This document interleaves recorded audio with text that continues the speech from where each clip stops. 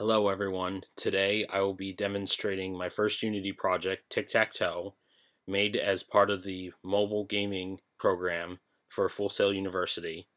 Since the program is an accelerated program, I had a limited time to work on this project, so if the game seems incomplete, I apologize. That being said, let's get into it.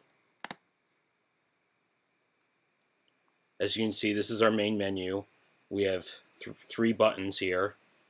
The mode text is what the current game mode is.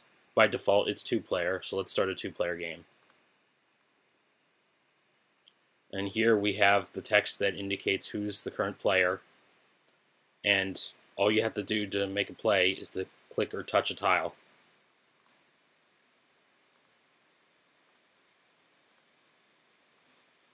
You can see that if O wins, you get a fancy 3D object rotating O. And you have two options whenever a game is over. You can either rematch your opponent or you can return to the main menu. So let's do a rematch to see what happens when X wins. You can see here there's a rotating X because X won this time. So now we fold with two-player mode. Let's look at some of the other modes. Let's start with an easy computer.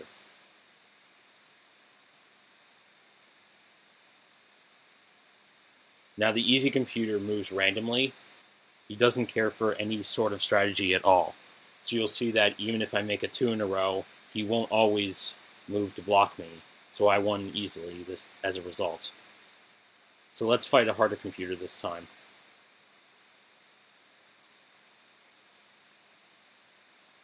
Now the harder computer has to take time to think, so sometimes he takes a while to play. Right here, you notice if I start to play on a corner, this hard computer will always play in the center. The reason for this is because if the hard computer played anywhere else, player 1 would have an automatic victory. But for now, if you play correctly, the hard computer should always force a draw. So now let's look at an optional feature I added. Right here, you can select which token the computer uses. So let's switch him to O so that he goes first.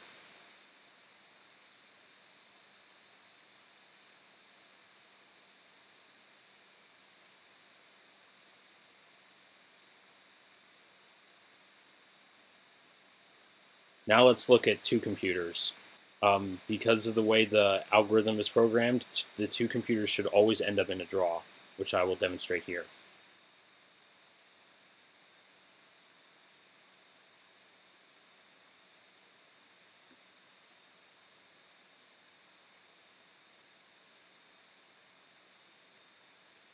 You can see that no matter where they started, the game always ended up in a draw. So now let's look at the code. All of the menus use the same code, so I will only be showing one of them. At the start, we start up our game board, which I'll show later, but that's what reset does. It sets up the initial board.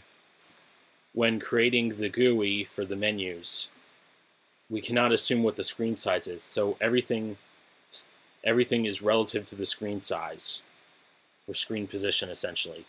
So right here you can see that I created that GUI box border, which has margins of about 40 on all sides. And right here you can see we're positioning objects relative to the GUI box. You don't want to use absolute coordinates because then you could place things that are off the screen on smaller devices. Right here we have our mode text. As you saw, that was above the buttons, and we use the switch on the game mode to determine what text to show so that we show the right text. And then right here we have our buttons, we create them, and then if the button is clicked, then we load the particular level. Load level is how the Unity determines which scene to load. So as you can see, start game is 1, game mode is 2, and credits is 4. And I will show by opening the build settings. As you can see, start game leads to Tic Tac Toe, game mode to game mode, and credits to credits. So now back to the code. Here on update, you can see we have an input get key down. This checks to see if the user presses the back button on a mobile device. If they do so, then the application will quit, which is what we want from the main menu. So now let's look at the game itself. So here we have the game mode, of course, the board state, which is an array of 9 slots, which stores all the states of the tiles. We have the current player, which in the standard Tic Tac Toe, the current player starts as O. And then the computer player, as you saw in the computer difficulty, this is how it determines what the current computer player is in a player versus computer game, which by default is X. There is a winner, which it checks if either player O wins, player X wins, or there are no empty tiles left. And if there are no empty tiles left, it's a draw. If we go down to get empty tiles, this counts up all the empty tiles that the board has and returns them. This is useful for other functions later. Player wins. We first get the correct tile that we're looking for, depending on which player we're checking for a winner. And then we check all the rows, all the columns. We're basically skipping 2 tiles every time. And then we check for diagonals, which the diagonals are 0, 4, 8 and 2, 4, 6. Down here we have reset, which sets up the current player as O in case the game ends with O. We want to make sure that the new game starts with O again. We clear the board of all the marks and we add 9 empty tiles. Now let's look at an actual tile. Now, every tile has a collider to determine if the player has touched or clicked on the tile. We have to first get the collider by getting it from its game object, and then we're loading the sprite for the tiles. The sprite is essentially a 3-state sprite, an empty spot, an X, and an O. Now, on every frame, if there's no winner, then we want to check for input. If it's a touch, get the touch position. If it's a mouse click, get the mouse position. Otherwise, there was no input, so we want to return. Now, right here, this is where I had a challenge. Before, I was just inputting the touch position directly. The problem with that is that by default, the touch position Z coordinate is 0, and that grabs the camera. So I have to edit the Z coordinate, and because the tiles are 2.5 units away from the camera, I used 2.5 here. Once I've done that, I want to change the coordinates to world coordinates, which I do here. Get rid of the Z coordinate because this is a 2D game. I only care about X and Y. And then now I want to check to see if where I touched is basically intersecting with the collider of my current tile. If it does, then I touch the tile, and now I want to place a mark there. But before I place a mark, I want to make sure if the computer is moving or not. The reason for this is so that you can't just play on tiles when it's not your turn. And then right here, we make sure the tile is empty first. That's what the 0 is, as I mentioned. Empty is the first slot. And once we satisfy those conditions, then we're placing a mark. If we're player O, we place an O tile, then it's X's turn. And then X tile, then O's turn for the other case. Now let's look at a computer player. Right here, if there isn't a winner and we're not moving, this is in case you're placing a computer, of course. If we're doing player versus computer and it's currently the computer's turn, then we want to tell the game, hey, we're currently moving, so don't let the player do anything. Then the computer will make his move and then set this back to false. 2 computers is different because if I did the exact same thing, the computer would move as soon as it's his turn, and it would look super fast and you wouldn't be able to tell what's going on. So instead, I add a wait down here by adding time.delta time, which is the time since the last update, and I keep adding those together until I've reached an elapsed time of half a second. Once I've done that, then I can move again.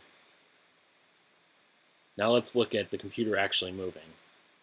First, he gets which player he is, who the next player in line is, and which tile to use.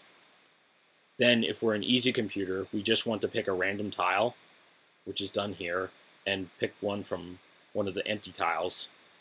If we're a hard computer, we want to use the mini-max algorithm. So let's move down to the mini-max algorithm. Essentially, with the mini-max algorithm, one person wants to maximize their chance of winning, and the other person wants to minimize their opponent's chance of winning. And so that's what's the initial setup here. Then we want to look over all of the tiles. If we have an empty tile, let's try placing our tile there. And if we have a winner, let's assume we're X. If we won, then we love this position. So set a positive account score. The attempts score depends on how many empty tiles there are, which means that the computer will favor wins that are faster. Essentially, you make less moves. If O wins, we don't like that, so this is negative. And then if it's a draw, it's in favor of neither person, so it's a 0. If we didn't win, and we keep going, keep making moves until we do find a winner. And then once we find a favorable position, and it's better than our current one, then we save it right here. Now right here, 0 is set to I, which is the current position on the board that tells the computer where to play, and this is the score of that position to play. Now this part here is optional. You don't need it. I just did that so that the AI would be a little more random. Essentially, he has a 50% chance of either keeping his best or taking the new one if the favorability of picking the moves are the same. So that's all the main code. Now let's look at the optional rotates. As you can see, here's the vector 3. This is the axis to rotate on. And this is a flat speed of 100 degrees per second. And it's done per second because I multiply by time.delta time to change it from meters per frame to meters per second. What in this case, since it's a rotate, it's degrees. Now, if X is the winner, then we want the object to be active. If they're not the winner, we want the object to go away, and that's what makes it disappear. And then here is our rotate. If we're active, we rotate around the axis, change the units, and then multiply by our speed of rotation. O rotate is very similar. Everything's the same except rotate around. This is the position to rotate around. The axis on which we're rotating. So in the case of the O, it's straight up. And then this is our speed. Now that I have shown the code, I will show how this game plays out on several different devices. I'll start with my phone. Okay, so this is my phone, and here's the application. So let's start a hard computer game. You can see everything still fits, even on this smaller screen.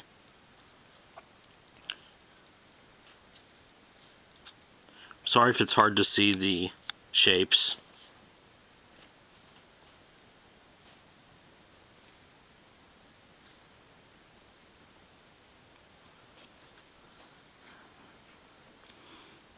Now I will show this on my tablet. You can see everything's still a decent size. I can even show landscape mode. Landscape mode, everything still works.